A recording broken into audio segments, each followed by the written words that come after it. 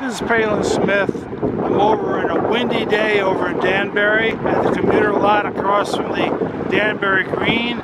That's the home of Trader Joe's. And here it's Patriots Day. Excuse me, I gotta catch my breath. It's April 19th, 2022.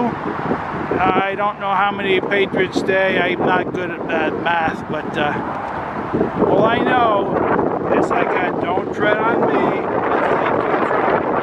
among a few others.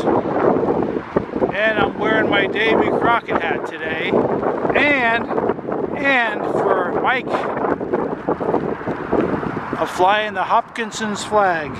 Hopkinson's flag. That's the original America flag that the Congress voted for. It wasn't the Betsy Ross flag. We saw that growing up.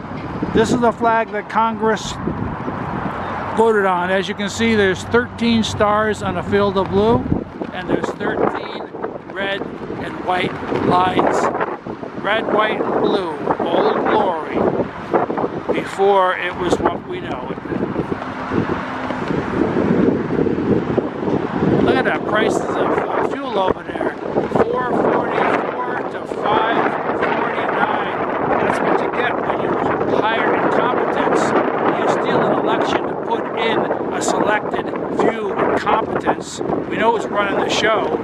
I bet you YouTube won't like this video because it goes against community standards. I would think the whole country would be up in arms. Oh, you can't say arms, up in arms. How about somebody who was born with 3 arms? They're really at a deficit. They got an extra one, but they're always against community standards. Isn't that a pretty flag? And that one right next to it is pretty too. And look at this one. And this one. Holy smokes. And this one right here.